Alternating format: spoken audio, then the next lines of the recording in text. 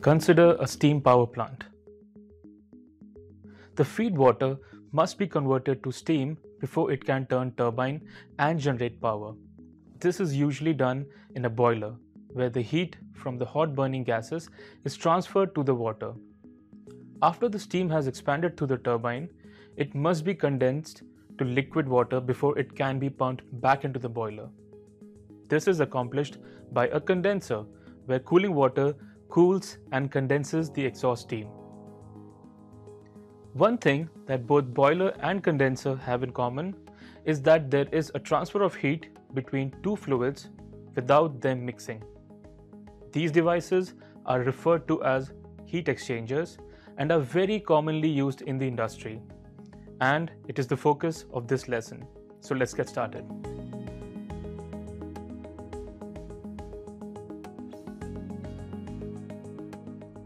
Heat exchangers are the devices that facilitate the exchange of heat between two fluids that are at different temperatures while keeping them from mixing with each other.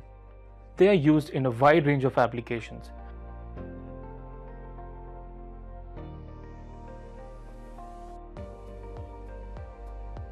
From heating and air conditioning systems in a household to process industries and power plants.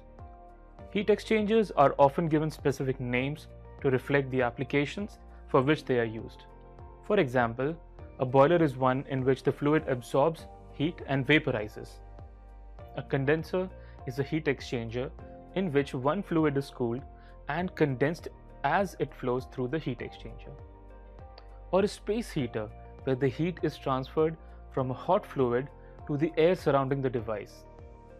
Heat exchangers can also be classified based on the flow arrangement and type of construction. The simplest heat exchanger is a double pipe heat exchanger that consists of concentric tubes in which the hot and the cold fluid move in the same or opposite direction. If the fluids are moving in the same direction, then we would get a temperature distribution as shown here. This configuration is known as parallel flow heat exchanger. Now on the other hand, if the fluids move in the opposite direction, then we would get this temperature distribution, and the setup is commonly referred to as counterflow heat exchanger. The two fluids can also move perpendicular to each other. This flow configuration is known as cross-flow. Cross-flow heat exchangers are further classified as finned and unfinned heat exchangers. Fins are generally added to increase the total surface area available for heat transfer. The plate fins force the fluid to flow through a particular interfin spacing and prevent it from moving parallel to the tubes. And as a result, the flow is considered to be unmixed. On the other hand, in the absence of these fins, the fluid is free to move in the transverse direction and is said to be mixed.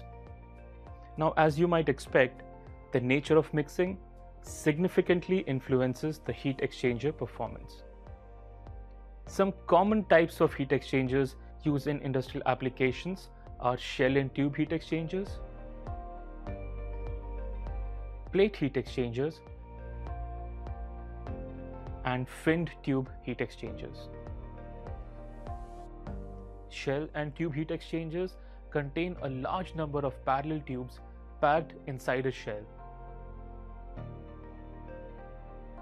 Heat is exchanged as one fluid flows through the tubes, while the second fluid flows outside the tubes through the shell. Baffles are placed in the shell to force the shell side fluid to flow across the shell and enhance heat transfer. It also supports and maintains uniform spacing between the tubes. Shell and tube heat exchangers can be further classified according to the number of shell and tube passes involved. For example, this configuration here represents one shell pass and two tube passes. And this one represents two shell passes and four tube passes. Plate and frame heat exchangers, or simply plate heat exchangers, consist of a series of plates with corrugated flat flow passages mounted in a frame using a screw press.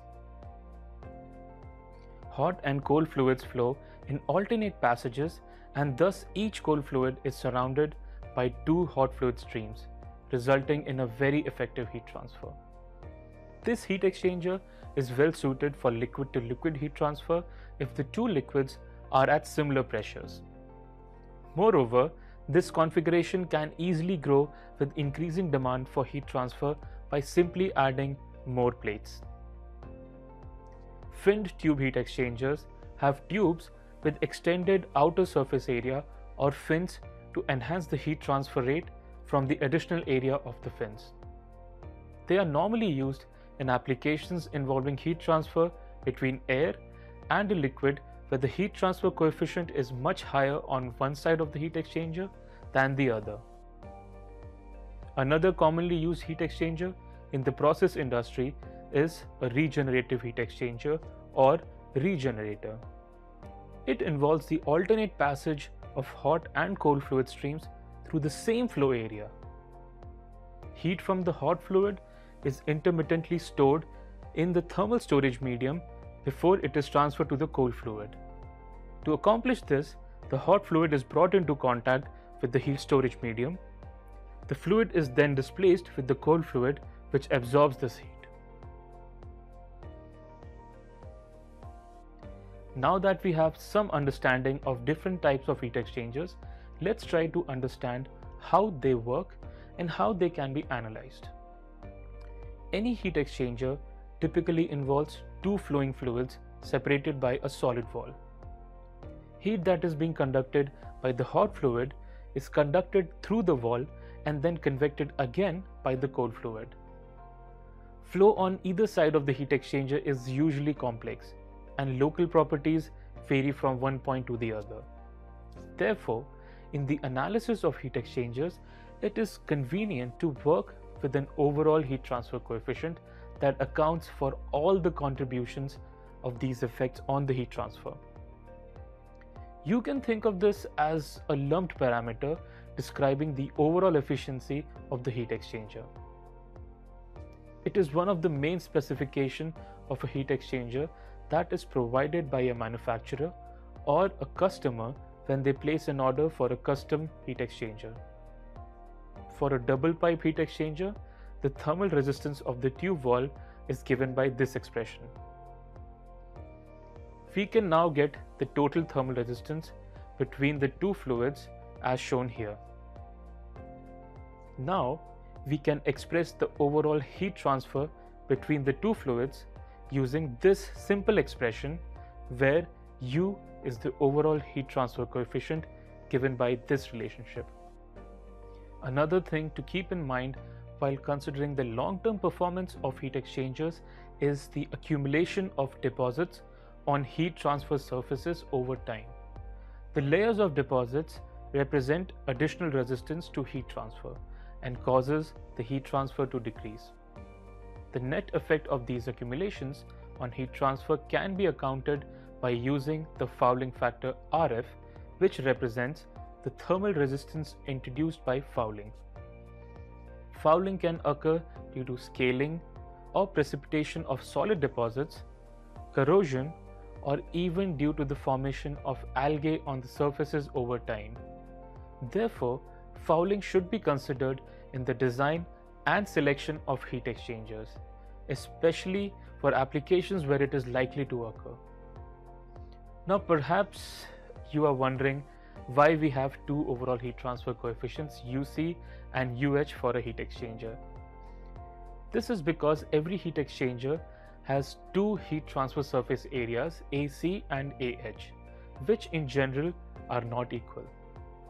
For example, consider the case where one side of the tube wall is finned and the other is not.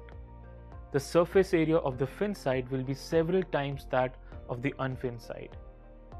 We can now write the overall heat transfer coefficient, including the fouling and the fin effects, like this.